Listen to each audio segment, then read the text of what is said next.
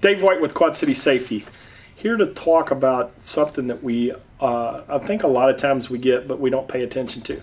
When we look at workplaces, we're all industrial athletes. So athletes do a couple things that I don't think the industrial athlete takes as good a care of.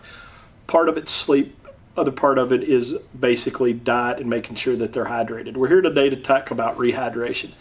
One of the leading causes of when we have injuries in the workplace is usually around fatigue, or people are not in the right mental state. Another thing that can lead to that is dehydration. So when we talk about dehydration, obviously water can be part of it, but there's other minerals that kind of complement just water. So if you're just drinking water, a lot of times you're not replacing electrolytes. So it's a battery of different things. Potassium, it can be a little bit of sodium and stuff, but it's making sure that our body has the right stuff to remain hydrated.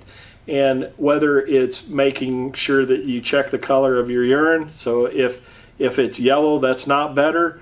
We want to go towards, kind of a clear stream, as weird as that is to say out loud, but making sure that we're drinking, but we're complementing it with things so that we are replacing our electrolytes. One of the products that we offer from Quad City Safety is Sqwincher. Sqwincher gives us the ability in multiple delivery methods. This is called a quick stick, and this goes right into any bottled water that we may have, or tap water for that purpose in a rechargeable bottle.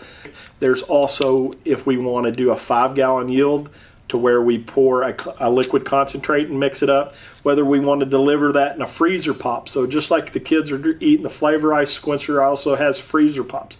So there's multiple configurations and delivery methods, but it gives us the ability to complement what our bodies require to make sure that as industrial athletes, we're doing a very job that is performance-based, to where we're cranking out the work, but we're actually maintaining a higher level of safety because we're mentally fit as that industrial athlete.